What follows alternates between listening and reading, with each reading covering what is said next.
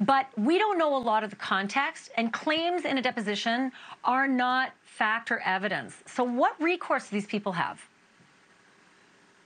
Well, very little recourse. They were given their, I guess, an attempt at due process by the judge by saying, if you want to object, you can object. In President Clinton's case, he declined at the end. And by the way, some of, obviously I haven't spent all the time, and I don't know anybody who has so far, but the things that have been read to me so far would never be admissible in court. Somebody saying that Jeffrey, who is now dead, told me that Clinton said, that's multiple levels of hearsay. That's never coming into evidence.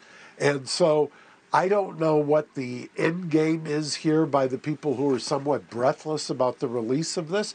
But ultimately, at the end of the day, my belief is that you had very capable lawyers representing these victims.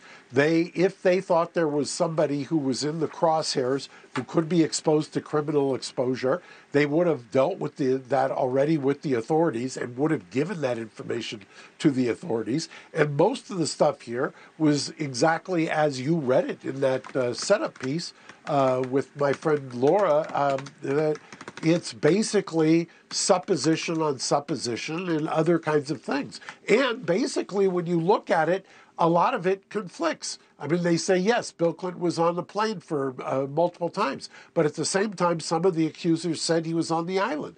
Others, there was no substantiation for that. So in some ways, it exculpates. Thank you for watching. Go to newsnationnow.com to find NewsNation on your television provider. And don't forget to click the red subscribe button below to get more of NewsNation's fact-driven, unbiased coverage.